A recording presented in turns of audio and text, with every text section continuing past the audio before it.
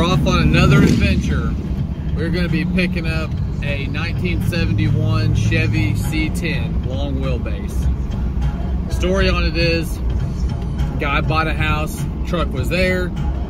He decided he didn't want to do anything with it. He doesn't have a title for it. Someone has already started taking it apart. Doors are off of it, but there. A lot of the trim is off of it, but there. So we're gonna go pick this thing up, bring it home, and decide what we're gonna do with it.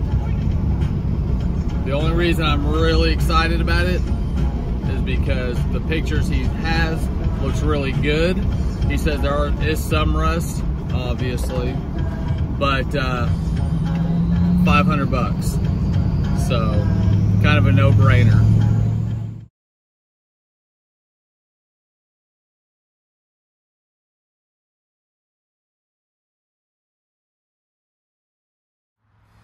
All right, guys, we finally got the truck home. Wasn't sure how I was gonna do without wheels and tires.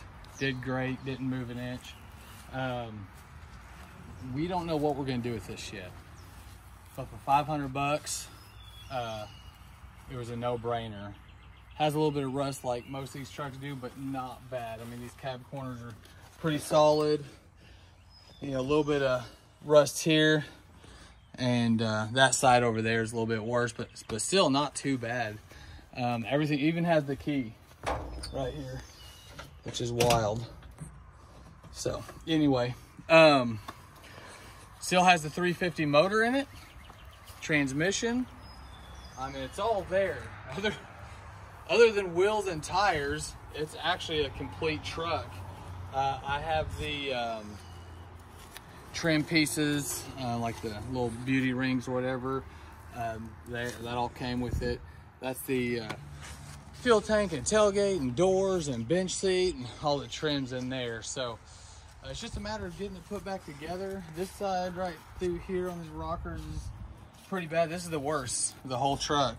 The rest of these floor pans are pretty awesome. So we're gonna get it a little bit closer. Our plan is to get it running on the trailer without the wheels. So we'll be posting that up here in a little bit, so you guys stay tuned.